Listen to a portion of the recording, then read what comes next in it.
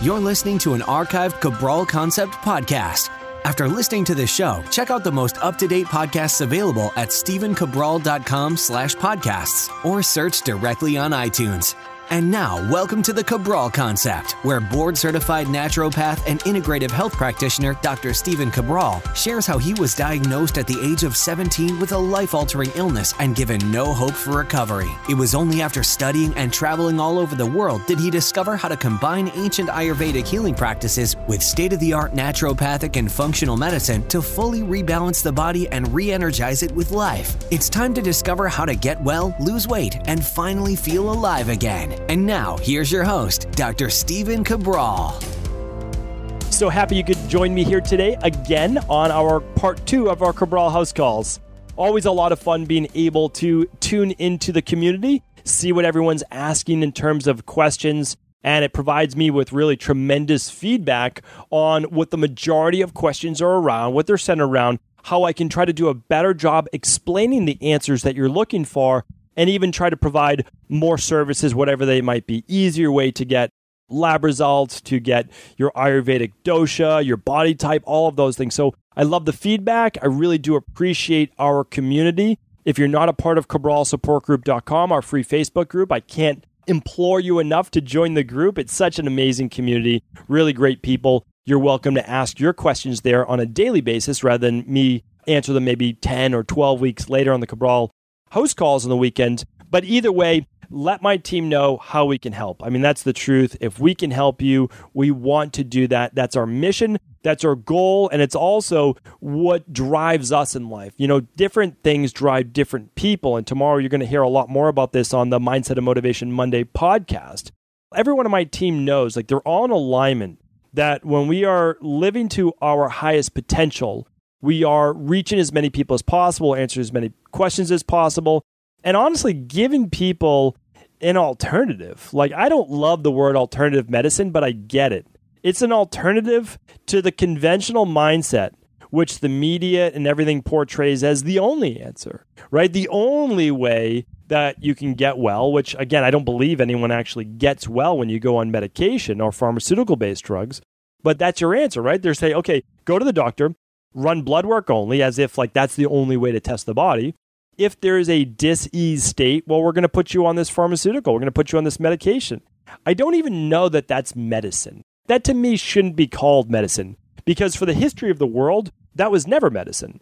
Medicine was always about balancing the body so that the body could heal. It was about giving it the foods and herbs and rest and water and all of those things in order for the body to then begin to heal itself. Like, that's real naturopathy. That's real natural health. And they taught that throughout all of the ages. And that's why I've studied Hawaiian medicine, Egyptian medicine. I've studied Native American medicine. I've studied traditional Chinese medicine. I've studied Ayurvedic medicine and Ayurvedic take as well in Sri Lanka.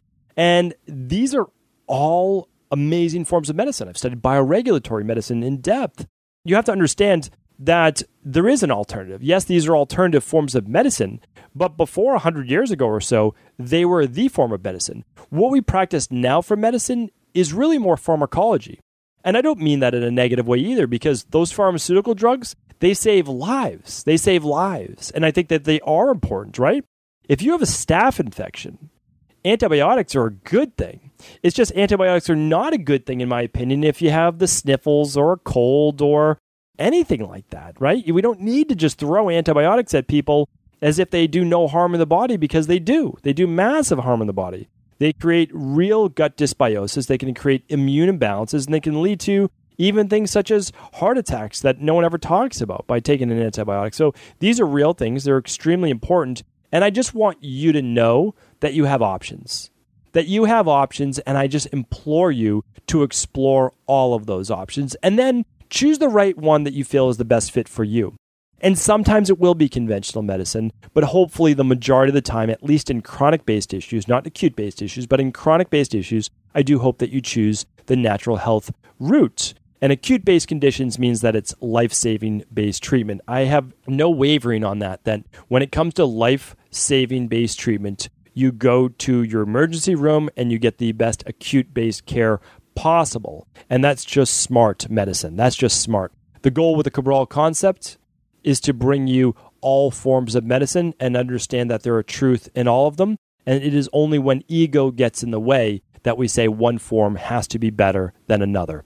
Okay, let's get into today's show. The first question's coming in from Carlos. Carlos says, I have H. pylori and I was wondering, what are the doses on using the Healthy Belly? I've yet to buy. I want to know what dose first. Thank you guys. Keep up the great work.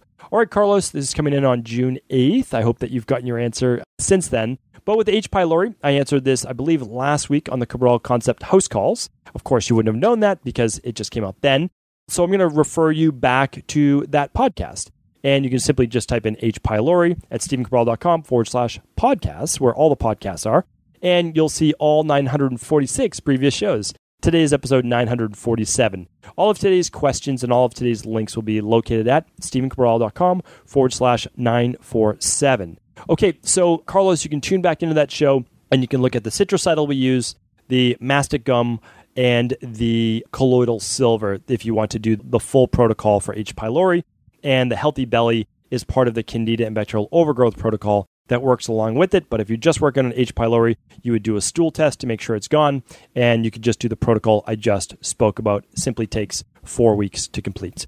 All right, Heather's up next. Hi, Dr. Cabral. I was recently diagnosed through an ultrasound with a cyst in one of my breasts. I've not received any guidance on what can be done about this. Is this something that will always be there now, or can I do something non-invasive to help it go away? Are there any supplements that could help? What are your recommendations dealing with something like this? I'm taking bioidentical hormone replacement. I've been prescribed the progesterone cream for several years, and I've done great with that. Last year, a very small bi-est and testosterone was prescribed. Very briefly, used it, but started having a severe chin breakouts. I stayed in progesterone, but have been off the bi-est and testosterone for almost a year. I'm 42 years young. Thank you so much for your help, Heather. All right, Heather, great question. Happy to help here.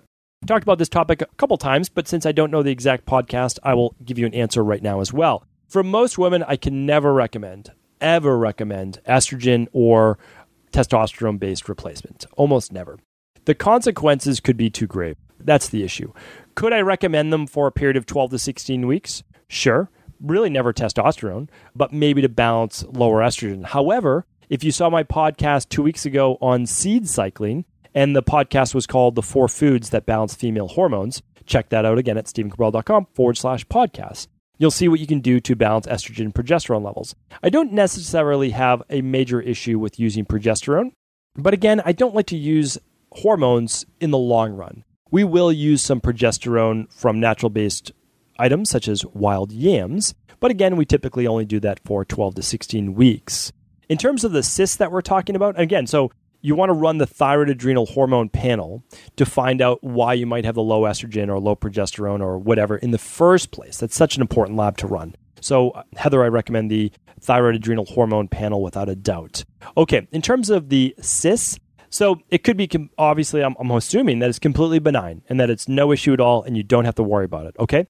But there are certain items, such as they're called proteolytic enzymes, they're higher in proteases, that can help to break up this tissue, these proteins. One of them is called nattokinase. Okay, it's used for cardiovascular-based issues. It's used for deep vein thrombosis. It's used for blood clots, and it can be used for cysts as well. You take it away from meals. Typically, first thing in the morning when you wake up. If you take a secondary dose, it would be before bed. Again, it has to be taken away from food, or it can actually start to work as an enzyme for food. So I recommend that. Other items that can be quite helpful are cayenne, or anything hot that will help with circulation, and anything that helps with boosting the immune system in general. That's the place that I would start. There's more that you can do, but you also want to make sure that there's no leaky gut, intestinal permeability, gut-based issues as well. So that is the place that I would start. Okay, Mark's up next. Hi, I heard your podcast on alpha-lipoic acid. I used to take acetyl L-carnitine and ALA regularly, but recently saw it affects the conversion of T4 to T3, and I'm slightly low in thyroid hormone. Have you heard of this before? All right, Mark, this isn't necessarily common. I do know what you're talking about. It's just not that common. So if you feel that it is something that could hurt your conversion, well, of course, that I would stay off of it. I actually don't necessarily know that people need higher dosages of alpha-lipoic acid. Now, alpha-lipoic acid on a daily basis in a small form can be great, like no issue at all, and that's most likely not going to hurt any T4, T3 conversion. Same with acetyl L-carnitine. You could take that at a lower rate, typically used for energy, cognitive performance, all of those things. Alpha-lipoic acid used as to help free radical damage, powerful antioxidant, works great for blood sugar regulation. So do keep in mind, though, it's just simply not a supplement that you would need to use on its own at a higher dosage unless there was a call for it, unless there was a need for it. And even at that, if you felt like that was negatively affecting you, well, you don't have to use alpha-lipoic acid in terms of blood sugar regulation or anything else. Like you could use banaba leaf, you could use chromium, you can use vanadyl sulfate, you could use cinnamon. There's so many things that you could use for blood sugar. So Mark, when in doubt, you don't need to, now again, at a small level, most likely these things are going to cause no issue. At a higher level, if you feel that you're susceptible to it, then simply don't take it. Like that's my recommendation, that there's always another alternative, even in alternative medicine. And so that's what I would look at. So that is that. But typically, I'm going to be honest, if there's an issue of conversion from T4 to T3, again, run the thyroid adrenal hormone panel. And I would look into using something such as daily thyroid support. And the reason is oftentimes the conversion can be a lack of total thyroid, meaning maybe there needs to be more iodine or even tyrosine, as well as selenium to help with that conversion. Daily thyroid support is an incredible supplement, and it can help you with that. So again, you can just go to equilibriumnutrition.com and search daily thyroid support. We get remarkable results with that. And oftentimes for our private wellness clients, we'll use a thyroid glandular to help people get off thyroid-based medication if they choose to. But I would advise you to work with either my team or a local practitioner with that. Okay, Anonymous is up next. Hi, Dr. Cabral. I was diagnosed with atypical depression, anxiety, ADD, ADHD at the age of 17. Heavy limbs, critically low dopamine production, extremely irritable, sensitive to outside noise sensation. I'm currently on a regimen of stimulants and anti-anxiety medication combined with supplements for energy.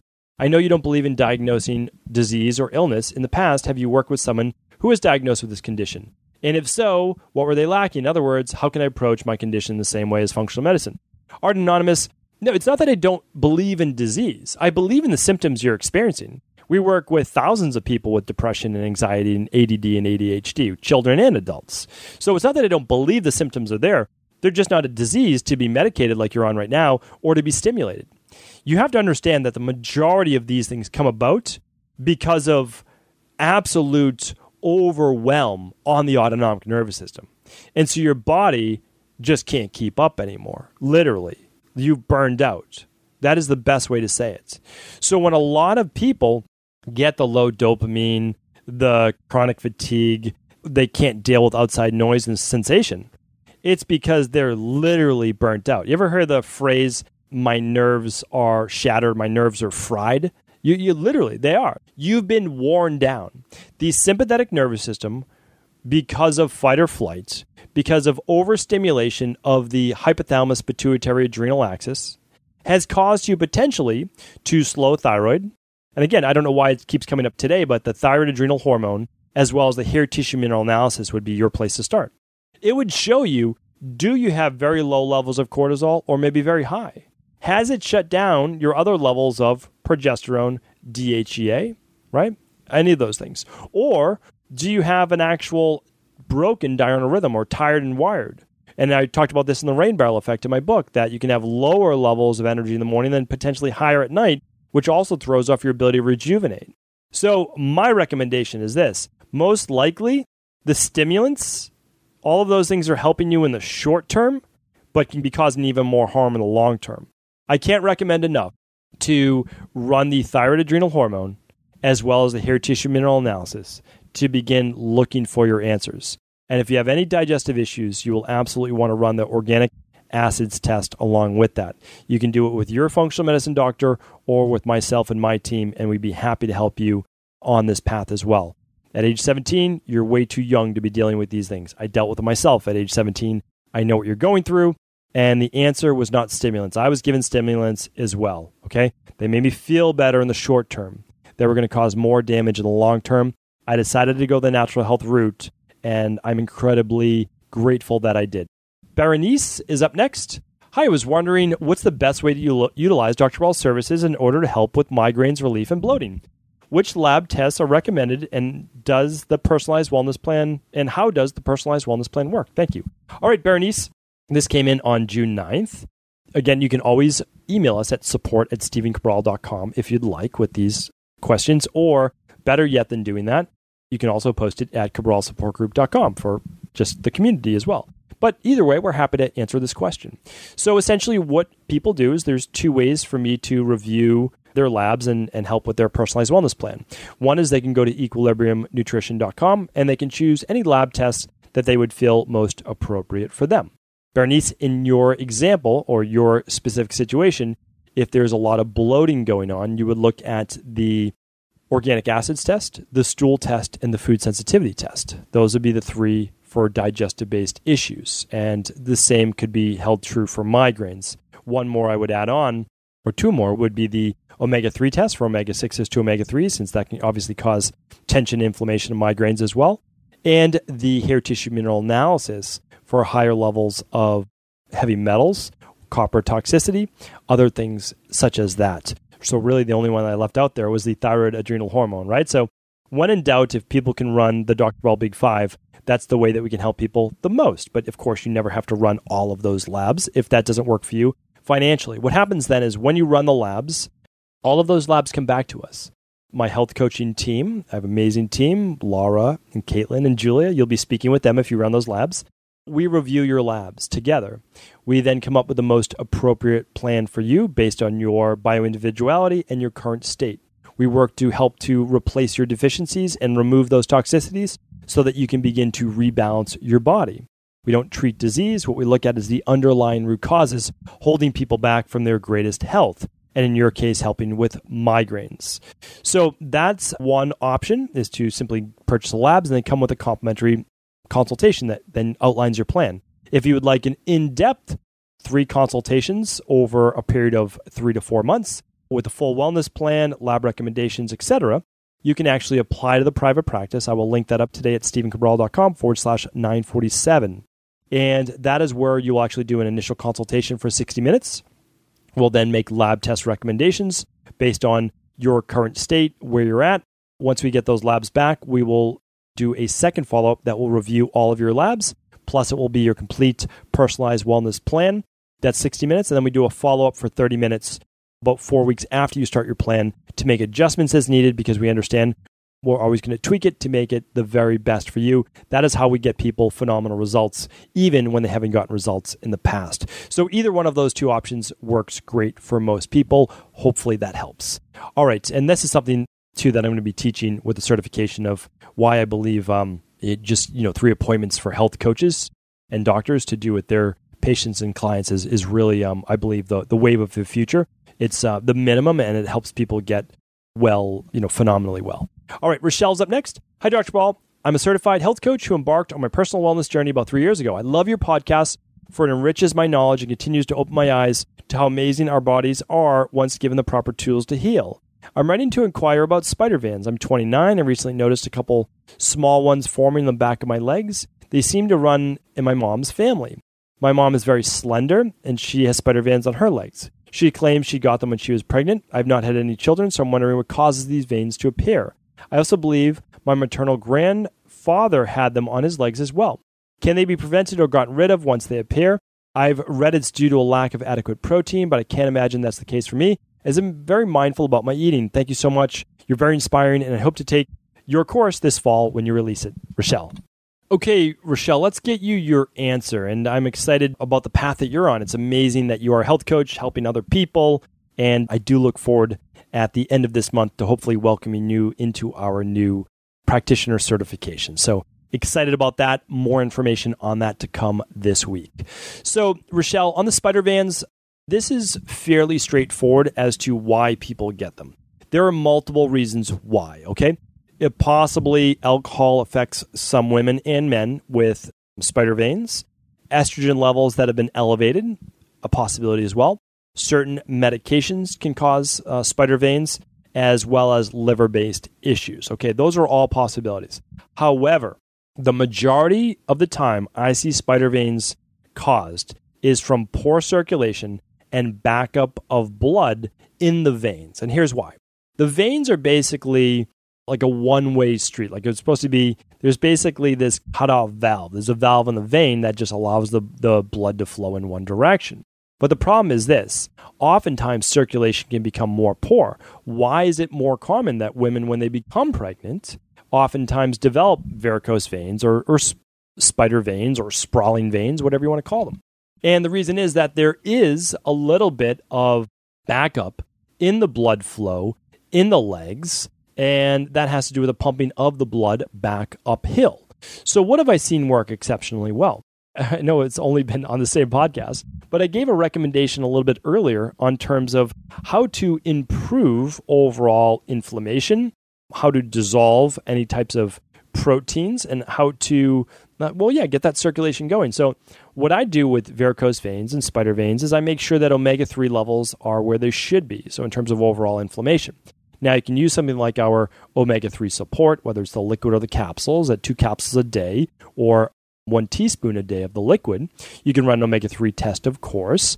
But what you can do is you can begin to use the nattokinase that I spoke about before, 2 caps in the morning, 2 caps before bed. You're going to do this, again, I can't give medical advice, but if it were me, then I would do this for about 6 to 12 weeks. By 12 weeks, you should start to see a marked difference for sure. I would do the nattokinase. I would do cayenne pepper capsules, basically a teaspoon or so per day. Sure, you could add a teaspoon to your meal, but that's quite a bit of cayenne pepper. There's 2 other great products, which are horse chestnut and butcher's broom. Those are more for varicose veins that I've spoken about before, but not necessarily a bad thing in terms of trying those as well. And 2 more is I would use the daily fruit and vegetable blend, or a very good quality, highly alkaline greens, reds, rainbow type formula that would allow you more antioxidants from a natural-based perspective. Vitamin C is great too. The full spectrum vitamin C or even the alkalizing vitamin C would work. And the last thing you could do topically would actually be able to, some people get benefit from this, applying some hydrogen peroxide actually over the spider veins where they're forming, which would actually work internally as it goes through the skin as an anti-inflammatory, but it would work externally as well to lighten that. Not everyone wants to go that route. I don't necessarily recommend it, but it's an option that you're able to look into, and it's my job to bring you everything that works. So, Rochelle, hopefully that is the answer that you are looking for. All right, let's do one more question here today. Hi, Dr. Ball. Thank you so much for your tons of information and great info. You are a walking Britannica of natural health. I actually know what Britannica is, so that's great. Thank you. In one of your podcasts, somebody was asking for help with addiction. It was for smoking or alcohol, I don't remember. I have a suggestion for you. The kudzu plant supplement and passion flower drops for addiction. You might know them both together, work on any addictions. Have a lovely day. With lots of love, B. All right. Well, thank you for the recommendation for our podcast. Passion flower we use quite often. We think it's a great relaxant, anti-anxiety, so I can see how that would work for addictions, of course. That's in actually one of our deep sleep-based formulas, and it works great to calm the adrenals as well. The kudzu plant is not something that I actually use in my practice, so I'll have to check that out. B, thank you for sending that over. All right, since I didn't get to answer a question, let me do the next one there, but thank you, B. Bridget's up next. Hi, Dr. Ball. Thank you so much for your incredible podcast and all the information you're putting out on our health and well-being. Almost 2 years ago, I was diagnosed with a real rare condition called mal de debarkment syndrome after returning from Australia, from New York. This condition is usually triggered by prolonged motion events, cruise, flight, long car ride, etc. It is known to be a neurological condition. Essentially, I always feel motion in my body like I never got off the flight. I struggle with balance issues, fatigue, rocking, swaying, and feeling though the ground is moving beneath my feet. And I'm too scared to get on a plane again. I experience this 24/7, even when lying down.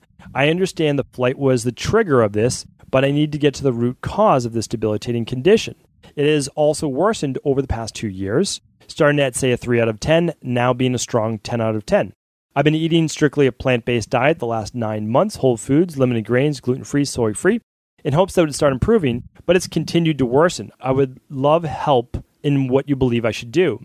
I should also mention I suffer from chronic sinus infections and polyps, hives, neurological symptoms, tingling, numbness, weakness, and bad menstrual cramps.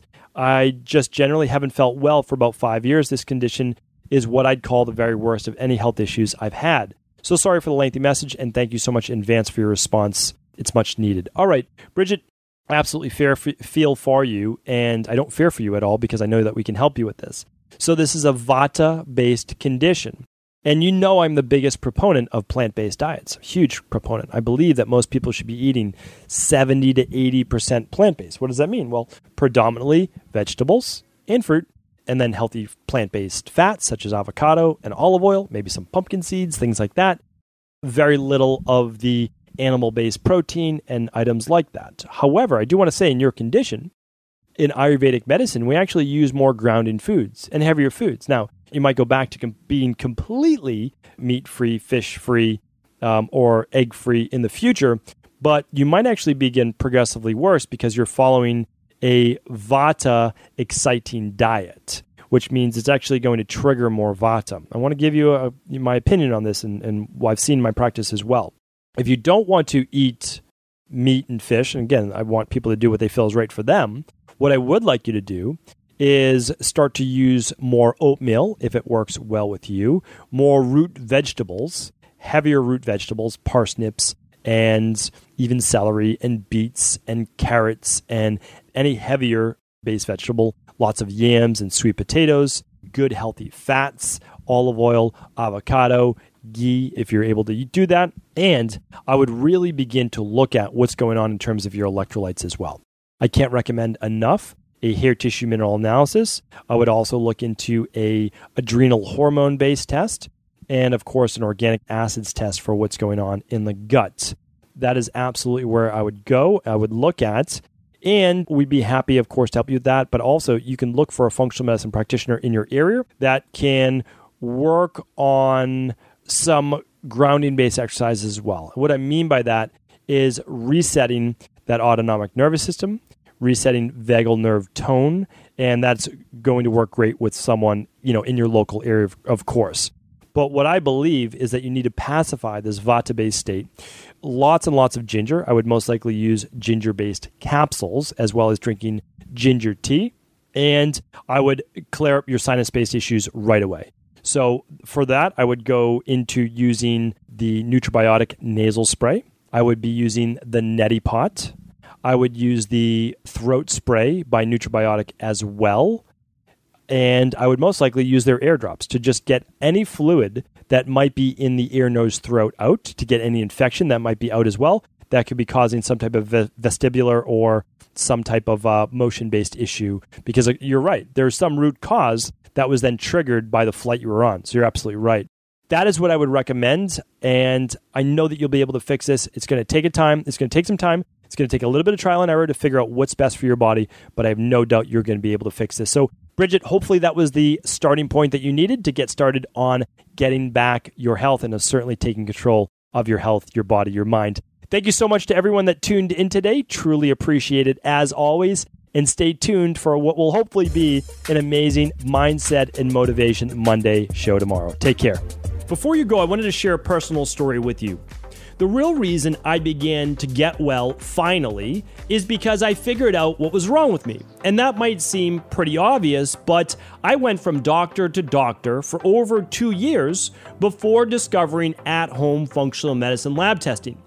These are the labs that enabled me to finally figure out what was wrong with my hormones, blood sugar, electrolytes, and gut health. And once I knew what was wrong, I could then follow a proven plan in order to rebalance my body from the inside out. This is why I believe so strongly in functional medicine lab testing and why I've made it my mission to share these labs with the world. Now at equa.life, you can order an at-home lab test or lab bundle for you and your family and be able to complete it within the week. Plus, the EquaLife difference is that you're not left to try to read and figure out these labs on your own. We explain what your lab numbers mean, what they mean in the much bigger picture, and then how to go about rebalancing your body in order to heal. To see our full selection of lab tests, or to set up a free lab selection call to find out what labs may be best for you, simply head on over to equa.life/labs. And do remember, we ship these all over the world. To find out more and to set up your free lab selection call, simply head on over to equa.life/labs. That's EQUI.LIFE labs.